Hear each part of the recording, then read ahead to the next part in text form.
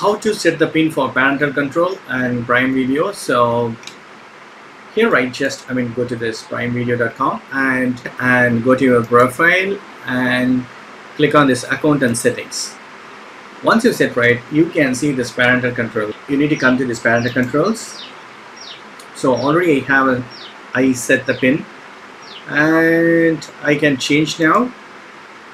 Before that, right, see here 18 plus adults can watch. So 18 plus means no need of pin. So if I am setting 16 plus, see your pin is used to authorize viewing on this. So 13, all content I just want to restrict, because 7 plus, 30 plus, 16 plus, even 18 plus I just want to restrict it. So here I need to provide the pin. You can set it. So once you've given the pin right, 5-digit code, so just save button. Now if you are opening any videos, it will be asking for pin. So after setting the pin, I am going to play some videos and continue watching. See, this time it is asking me to enter the pin. So I should enter the pin, then only the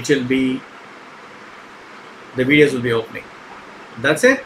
Thank you so much for watching. Please put your comments and feedback in video form. Thank you. Bye.